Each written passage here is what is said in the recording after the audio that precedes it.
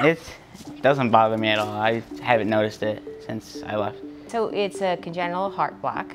My mother-in-law, who passed away 3 years ago, she had 27 pacemakers. 3 out of 4 of our kids have partial blocks. So Sam is very interesting in that his family has a condition called acquired heart block, and it's a familial condition. We can see that on his electrocardiogram that the upper chamber is starting to talk to the lower chamber in a difficult way. The communication is getting a little bit longer. It's getting a little bit more difficult to communicate between the upper and lower chamber of the heart.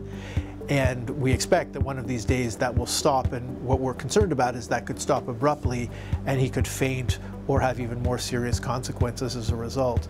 And so because of that, our desire was to put a pacemaker before he reached that stage.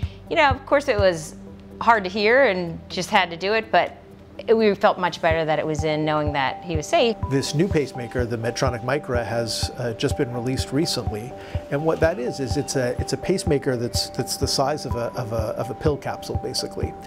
And that pacemaker itself is inserted directly in the heart. There's no wires. The entire pacemaker itself is all self-contained within that small capsule. That's put in from the vein at the top of the leg. We go up to the heart. We put it into the heart, and it's held into the heart with little tines, little wires that hold it into place in the heart. And it does all the same function of the pacemaker, all condensed into that one little apparatus. It's pretty cool. It's I mean, it's small. It's very gratifying to see patients doing well, especially after a new procedure. Sam's mom had sent me pictures of him on the baseball diamond not long after his procedure, and he was back to his usual activities really very, very quickly. With the standard pacemaker, even though it's small, there's a small scar over the chest. Every time you look in the mirror, you are reminded of the fact that you have a pacemaker and that you're sick.